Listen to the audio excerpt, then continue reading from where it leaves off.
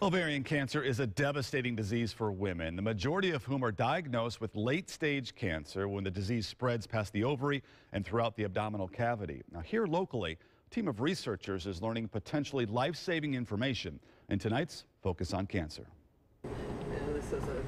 Dr. Sharon Stack is leading a group of researchers at the Harper Cancer Research Institute on the campus of Notre Dame. One of the main areas they're focusing on, to find what causes the cancer cells to leave the primary tumor and to stick onto organs in the peritoneal cavity. What causes the cells to stop floating and start sticking? What are the signals that do that? What are the specific molecules that are involved? And we're interested in that from a therapeutic sense, because if we can figure that out, those are potential drug targets that could stop metastatic spread. Another important part of the research is the role obesity plays with ovarian cancer.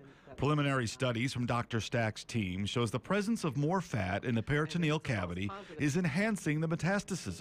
You can see the number and size of tumors is evident in mice on a Western diet with 40% fat as compared to a controlled diet. That's a potential intervention that patients have a little bit of control over. It's a very difficult intervention, but it's a potential intervention. And this type of research is essential for scientific study and curative results. And Dr. Stack hopes to have the findings published before the end of the year. It is a hope